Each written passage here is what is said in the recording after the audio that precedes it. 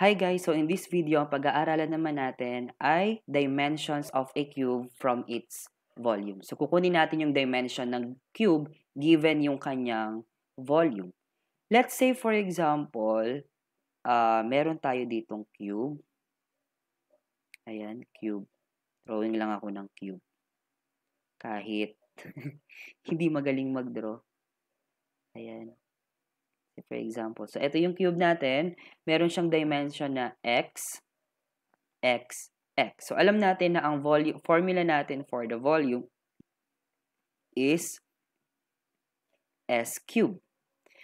What if given na yung volume niya na, sabi ko nga sa inyo, ang pag-uusapan natin ay dimension nung cube from its volume. So, ang volume daw niya ay 512 cubic centimeters. Okay.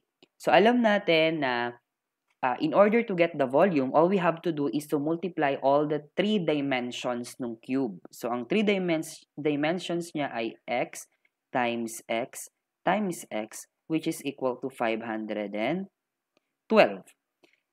So, equal din to kay x cube equals 512. So, basically, kapag kinuha natin yung cube root ng both sides, so it's also equal to what? X equals to the cube root of 512. So, para makuha natin yung cube root ng 512, pwede tayong gumamit ng prime factorization. So, lalagay ko dito yung cube root para mas mahaba yung space natin sa prime factorization. Cube root of 512. So, yung 512 natin is simply equal to 2 times 256. 256 is equal to 2 times 128. 128 is equal to 2 times 64. 64 is equal to 2 times 32. 32 is equal to 2 times 16. 16 is equal to 2 times 8. 8 is equal to 2 times 4. And 4 is equal to 2 times 2. Okay, gaya ng ginawa natin dun sa ating previous video on cube root, hahanap lang tayo ngayon ng tatlong number. Since magkakamukha naman yung 2 natin sa prime factorization, mapapansin nyo meron tayong mabubuo na tatlong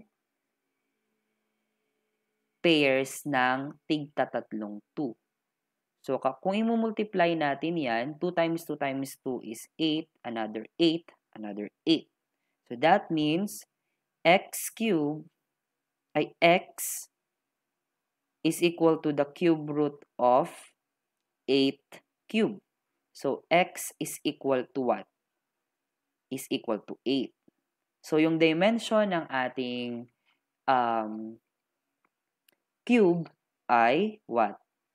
This is equal to 8 centimeters, 8 centimeters, another 8 centimeters. So, kung nahahabaan kayo sa prime factorization, pwede kayong mag-trial and error ng mga numbers. Say, for example, try nyo si 7, o 7 times 7 times 7, 8 times 8 times 8. Basta tatlong number na magkakamuka, kung perfect naman yung perfect cube naman yung given natin na value, so, mas madali nyo siyang makukuha. Or kung wala kayong calculator. So, pag wala kayong calculator, usually, pwede nyo gamitin itong ating tinatawag na prime factorization.